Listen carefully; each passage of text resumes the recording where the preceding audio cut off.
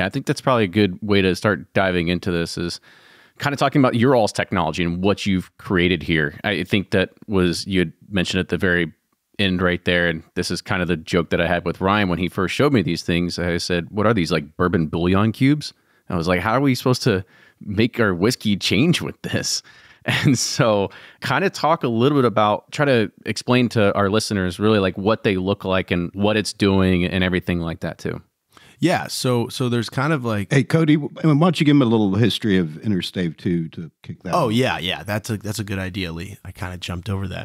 Thank you. So basically, Innerstave started in 1979 with a guy named Bob Rogers. And basically, American winemakers didn't want or couldn't oftentimes afford French wine barrels. So what they would do is they would do very creative things to their current stock of French barrel inventory. And Bob Rogers started shaving the inside of barrels to expose new areas of the barrel wood that hasn't been penetrated and soaked by the wine.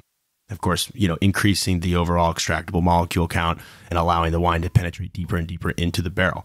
So that was kind of the original way. Obviously, you can only shave a barrel so many times.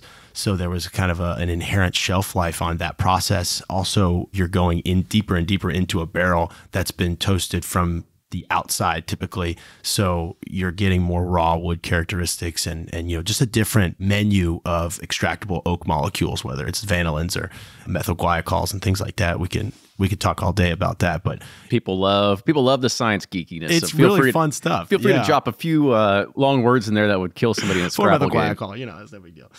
It's just it's a new range. So if you're trying to make a consistent wine product, shaving your barrel is not a good idea. Let's put it that way. You want a newer barrel that's toasted in the same way from the same species of oak and all that.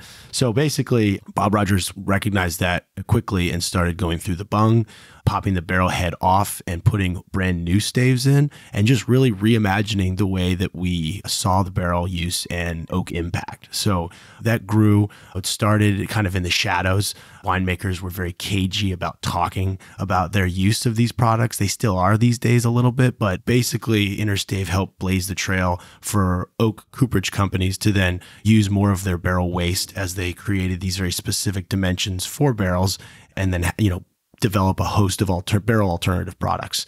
And then, of course, 10, 20, 30, 40 plus years later now, Innerstave's always been a leader of that kind of reimagining the oak. And, we went from barrel inserts, bungs through the head, to tank inserts, infusion bags, cubes, blocks, 2" by 2" by whatever millimeter or inch you want. 5/16 is a typical width and thickness for us.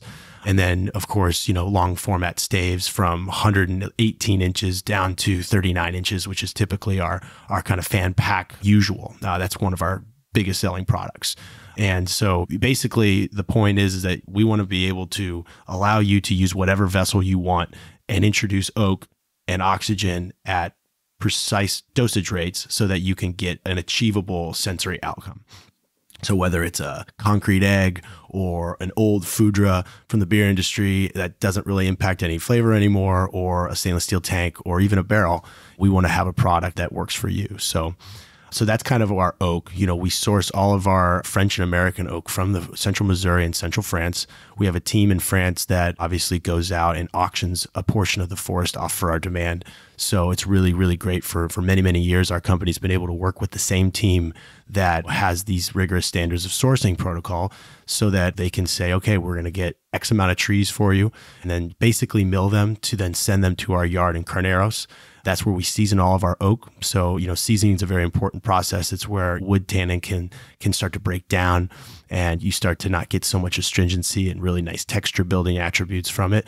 So that's why a lot of people like to, in the wine industry especially, minimum 24 months aging. Whereas, some bourbon barrels, they'll go 6, sometimes 12 months, sometimes more. ISC is doing some interesting things, but we really like to mess around with that seasoning because that's a really big part that's often forgotten about from the casual whiskey drinker, wine drinker. We have some of our inventory that we're messing around with that's 5, 6 years aged.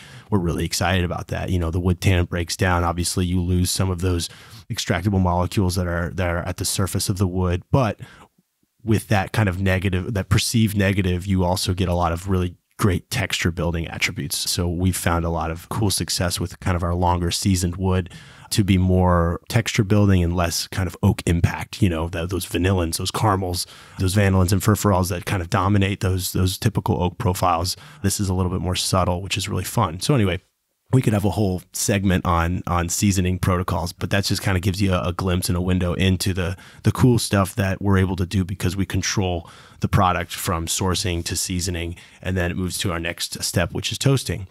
And we are convection toast house by trade. That's historically our bread and butter. Convection toasting versus fire toasting is an interesting conversation. Fire toasting, obviously, you get a lot more of that smokiness and those rich, complex flavors, but you have a lot of variability. It's not as uniform. Whereas with convection toasting, you're toasting at very specific temperatures for very specific amounts of times, and you can get a very replicable product. And that's one of the biggest things that our customers have come to appreciate about us over the course of 20, 30 years of doing business with us. Some of our customers, they have gotten a consistent product from beginning to end.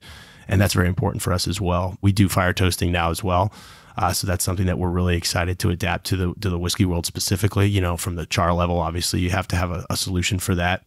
And combining that with the different convection and fire toasting abilities that we have is really fun. So that's kind of the toasting piece of the equation. And then, of course, we mill and package from there based on consumer demand and what format makes the most sense for their products. So you're like a cooperage without making the barrel, right? Exactly. Exactly. Okay.